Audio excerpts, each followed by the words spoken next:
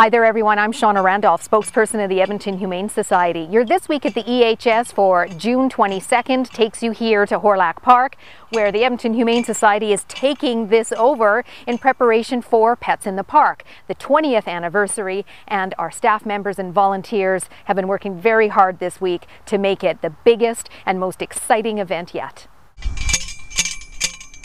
Here at the park, the preparations start with pegging the area where all the tents and everything will be. And this year, we've expanded the festival area. We're now a little bit more spread out. It's huge. It's huge. So we're expecting lots of people.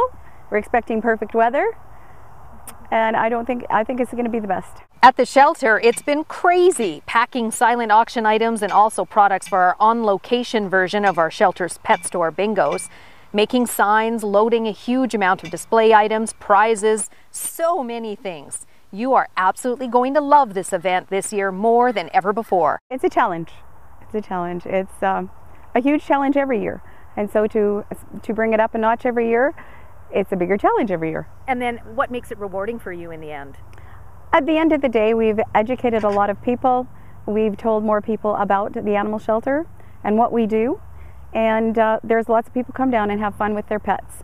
To celebrate the 20th anniversary, we're going to have so many 20 related events. For example, a museum showcasing the Edmonton Humane Society over the past 20 years. You can get a 20-minute pet evaluation from one of our behavior specialists. You can also learn the top 20 ways to prepare your pet for an emergency, learn about the top 20 pet toys. There's so many great things. We also have a dunk tank and some live music. It's really going to be just a fantastic event.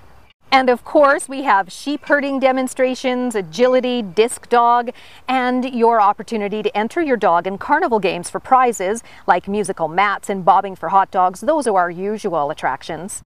And it's not too late to take in the biggest fundraising component, the Tailblazers Pledged Fun Run and the Pet Secure Pet Health Insurance Pledged Walk.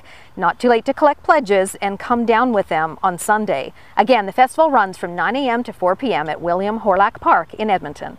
Just visit our special website to answer all of your questions. It's ehspetsinthepark.com and help us reach our target of about $145,000. That's what we're hoping to raise to help us care for thousands and thousands of homeless animals that come through our door every year.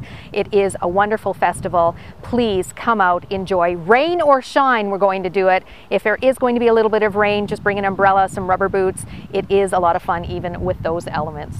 Got to get back to work now. That's our week in review. Join us again next Friday.